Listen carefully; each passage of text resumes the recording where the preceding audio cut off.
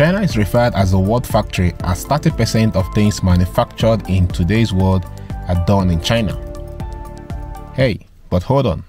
Nigeria may be taking a big chunk of that manufacturing percentage if everything goes as planned, especially if this new city finally takes off.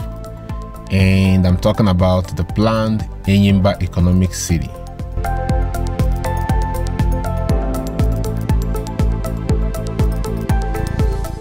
What is Enyimba Economic City? Who are those behind this transformational project? Why is this project likely to succeed or fail? And what have been done so far, and what is the state of the project right now? When is this project expected to be completed? Well, let's examine these 5 points in today's video, and stick around to the end of this video because it's going to be an interesting one.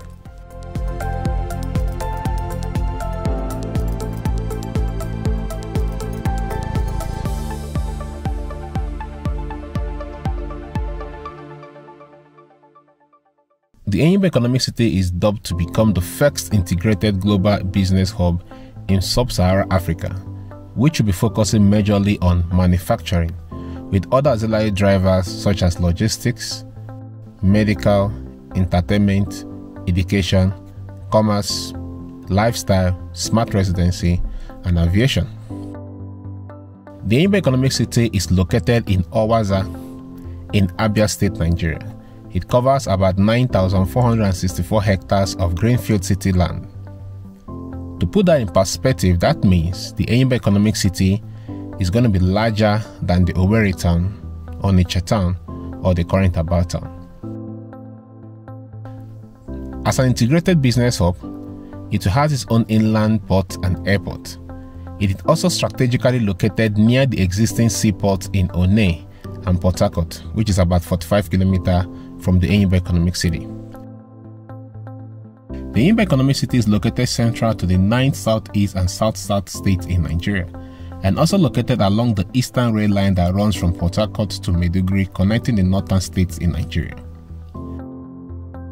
The Enyimba Economic City has been designated as a special economic free zone, which is expected to play a major role in the Africa Continental Trade Agreement.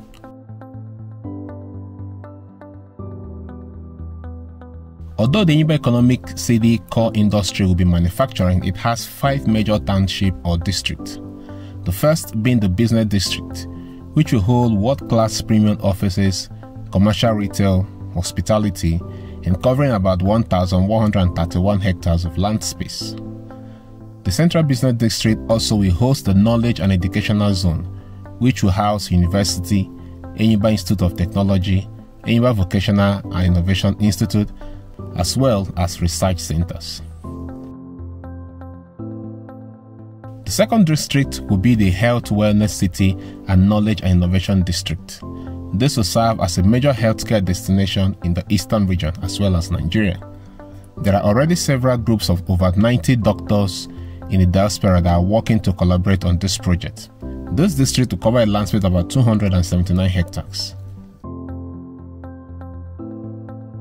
The third is the Industrial Township and Logistic District, which is also the largest part of the Enyimba Economic City, covering a land space of 5,619 hectares. This district will host the manufacturing zone with dedicated airport and inland port that is linked to the seaport in Onne, Port Harcourt, and the upcoming Akwa Ibom seaport.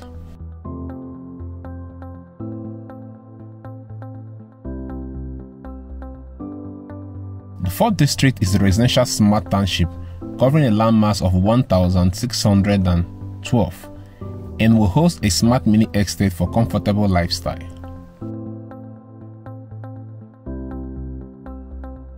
While the last district will be the Entertainment and Recreational City, covering about 291 hectares of land space. This space is expected to serve like a Disneyland in Nigeria. I'm the private sector lead for a major new city in Nigeria. It is a 9,464 hectares of a new city, and it's going to be a major manufacturing floor for Africa. The deal, we're looking for fund for the first phase. That's one. We're looking for manufacturing transfers too. we want companies that will come to the zone to manufacture, because it's a place that has infrastructure, which is a major problem with manufacturing in Nigeria.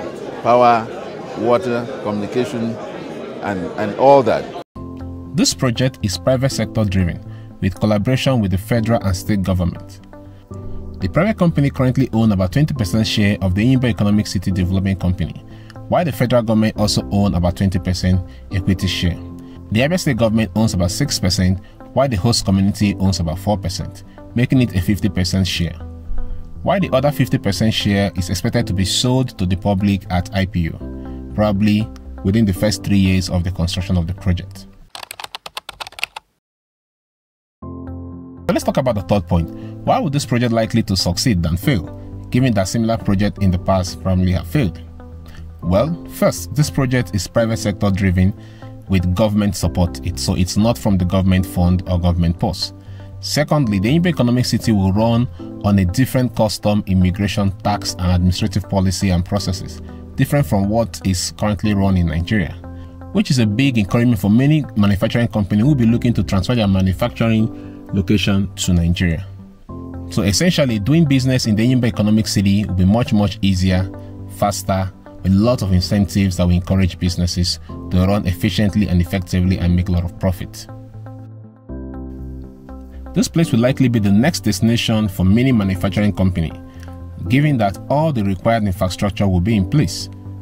From having a dedicated 504 megawatt gas power generating station to having an inland port, airport, as well as linkage to seaport and rail transportation. This means all infrastructure required for any manufacturing company is already in place, which is also a big encouragement for many companies who will be looking to transferring their current location of manufacturing to Nigeria. And also, Nigeria has one of the largest teeming youth population who are ready for employment, because many are already underemployed or not employed. So which provide a very good cheap labor for the manufacturing companies. Also, the African Development Bank have already invested 450 million into this project, while other companies like the Shandong Ruyi Technology Group, which is a Chinese textile and clothing company, is also looking to invest $2 billion for a full clothing value chain production in Nigeria, and that will include setting up a textiles and garment manufacturing establishment in the Enyimba Economic City. There are also other companies who are looking to turn gas into methanol in the Enyimba Economic City, as well as other manufacturing companies who have indicated interest to come down into the city. So at this point, basically, both policy, infrastructure, fund, political will all seems to be in favor of this project, which will likely make it to succeed than to fail. So what have been done so far, and what is the state of this project for now? Besides all the other background work that's currently being done, the federal government has also given its backing to this project by signing an agreement with the state government. The Enyimba Economic City has been designated as the Special Economic Free Zone. Some funding and first uptake of tenancy space have already been secured, while the first phase design has been completed and the groundbreaking construction is expected to commence the first quarter of this year, 2022. Lastly, when is this project expected to be completed? Well, that I don't know as of the time of this video. But the work done so far on this project seems very solid, and if you really like to learn more about this project, you can check out the project documentation information linked on the description below.